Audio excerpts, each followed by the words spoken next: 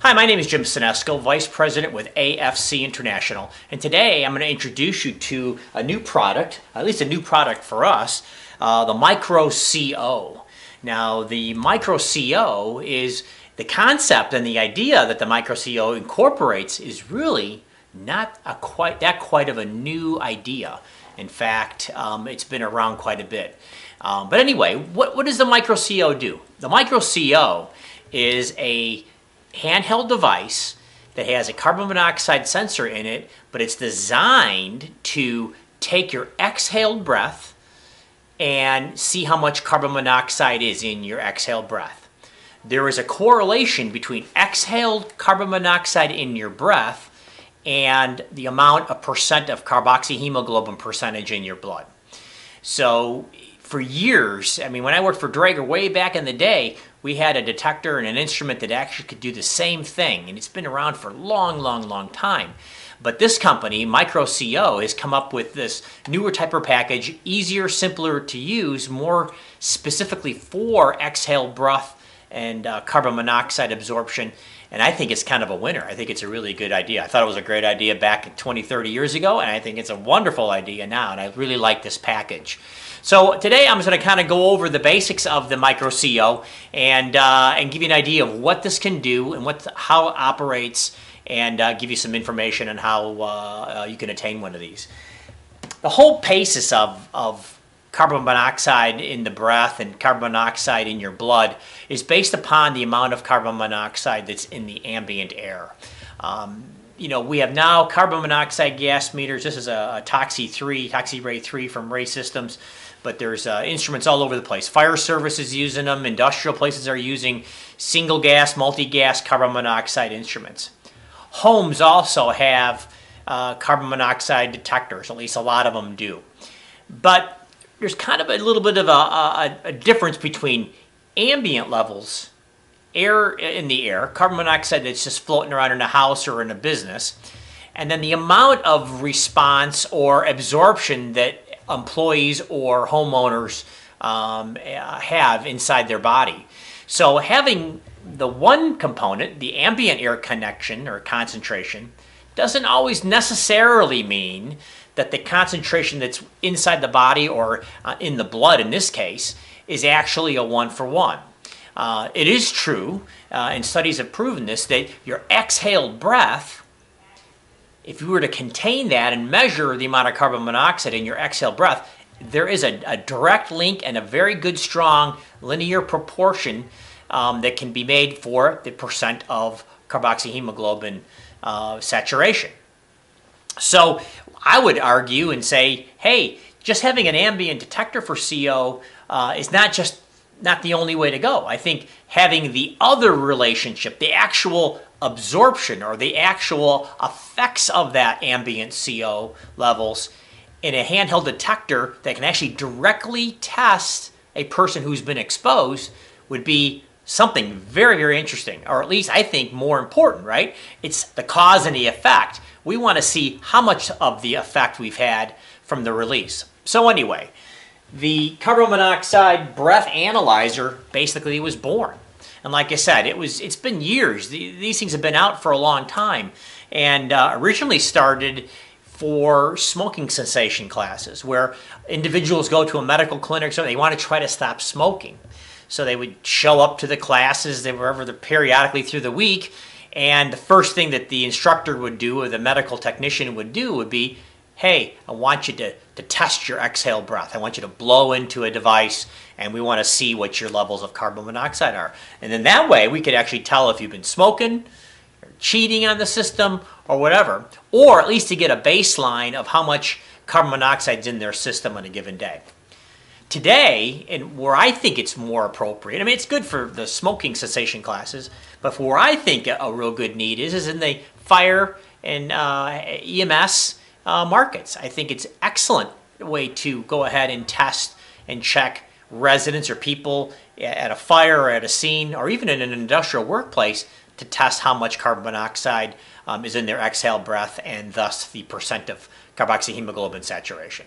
So, how this does it work? Well, the instrument itself is really simple. It's got a display up here. I don't know if you can see that, but I'm going to do my best. A display up here. It's got an opening up here, top circle up here, tubing, where we will actually put a mouthpiece connected to it. Go ahead and open that up. Kit up. Attach a mouthpiece. And then we're actually going to put a little cardboard tube, reusable, not reusable, but a one-time use cardboard mouthpiece so we don't have cross-contamination.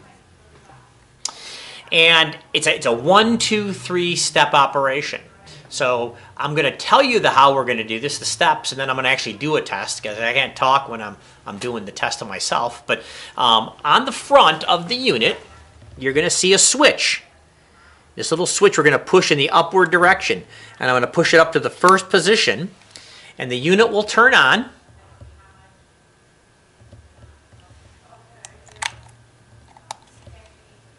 The unit will turn on. And then it's going to count down from 20. Once it gets down to 0, the screen will say blow. You won't see that because I'm going to actually be blowing into it. And then I'm just going to blow as long and as hard as I can. You don't have to go really hard force, just have to just blow. So I'm going to go ahead and back up a little bit. 2, 1. It's asking me to blow.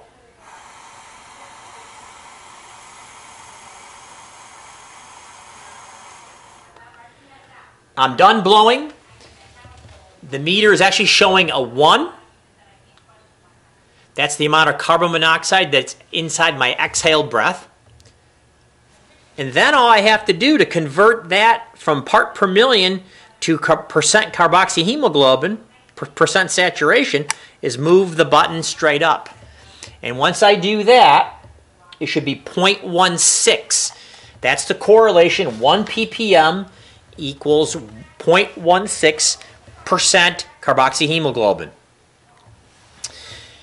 At that point, my test is over. All I have to do to restart the test is slide the switch all the way down to the bottom, take the cardboard mouthpiece off and dispose of it, and then put a new cardboard mouthpiece on there and start the test again. Okay? So very, very simple, very, very easy. They do give you a chart in the kit, and that chart will give you an excellent resource to show what these numbers mean. 0.16 is equal to 1 part per million, and 2 part per million is 0.32. That actually tells you that that's a non-smoker range. Okay, so just because you have a little bit of carbon monoxide in the body, that could be normal. It could just be amounts from just ambient air. We're in an industrial park here, so there is a little bit of carbon monoxide. Carbon monoxide is actually produced slightly a little bit. I've been reading some articles on this, that it can be produced by the body naturally.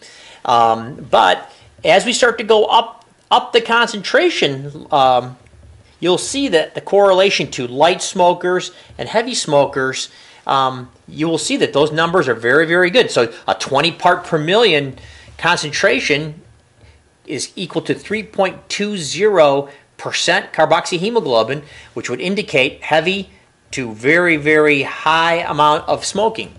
So very, very good. Now in the case of a first responder or a fire, people coming out of a fire with smoke inhalation, maybe they're not feeling really well, this device could be used for a real quick test to see if those individuals need to either be medically evacuated to a hospital or not. If their levels are in the light smoker range, or maybe in this area, depending upon your SOPs, maybe we don't need to do any kind of other medical treatment. Again, this is kind of going hand in hand with any kind of SOP that a community or a fire department may have already on the books, but it gives them a guidance. Because bottom line is this: we want to make sure everybody's safe, but if people don't have to be sent to a medical clinic or a hospital because their levels are in the yellow or green range, or they're not very severe, it's better just to leave them there and let just over time, the rest and relaxation, let them get rid of that carbon monoxide. If we get higher levels, Up in these areas where it's really getting serious, life-threatening, then of course we're going to go ahead and transport those people and take them to the hospital and do whatever other things we need to do. Hyperbaric chamber, probably, maybe just more rest relaxation, maybe more oxygen is needed. So these are things that the medical community will then figure out how they want to do it. But again, this is a great tool. The MicroCO is a great tool to do basic screening at the scene after the situation has happened, or maybe even during. Find out where the exposed people are, where they are as far as the levels, and then make the necessary steps for to get rid of it or take care of the issue. So MicroCO is a great little unit. The range is 0 to 300 part per million. It has a sensitivity of 1 part per million. It can be used between 0 to 104 degrees Fahrenheit. So you're not going to use this right in a fire. It's going to be outside the scene or the incident. You want to get out of that hazardous area. It can be used for up to 2 to 5 years. That sensor should last between 2 and 5 years. And I guess that's depending, on usage and what the concentrations are. And the sensor drift is really less than 2% per month. So as the unit is being used, you probably want to go ahead and calibrate it. And we calibrate using regular calibration gas, carbon monoxide. We use 20 part per million carbon monoxide. There is a little hole, a little port, and inside that port is a little button. We'll push that button and it'll put it into the instrument into calibration mode. And then we would calibrate this just like we would a single gas detector or a multi-gas detector. We're going to give it standard gas, calibration gas, and we're going to span that sensor up to 20. That way we know when we're using it in the field, it's actually accurate. It runs on a 9-volt battery, and it's fairly lightweight. It's only about 6.5 ounces. So it's a very, very small unit. Indicator lights are green, yellow, and red to tell you where you are in the test procedure. So it's very, very simple. It does have a wrist strap here so you can hold on to it, doesn't drop it. And very, very simple setup. In the kit itself, there is a calibration adapter. It comes with a starter pack of mouthpieces. It has a place for the mouthpiece, and that mouthpiece, by the way, has a one-way valve, so we won't contaminate the unit or contaminate the mouthpiece when we're using it. So it's going to be a one-way in valve, so like spit and things like that will be trapped and retained. And nice gray plastic case. Price point's going to be right around, I think, $995, $1,000. You can give us a call. We'd be more than happy to get you out a quote. But if you want to try one, you want to give it a test run, just give us a call. Anybody here at the office can help you out. It'd be 800-952-3293. And my name's Jim Sinesco. So if you have any questions, need any more help, need to contact us about further information, we would appreciate talking to you. And again, thank you very much for watching. Hope this has been entertaining to you.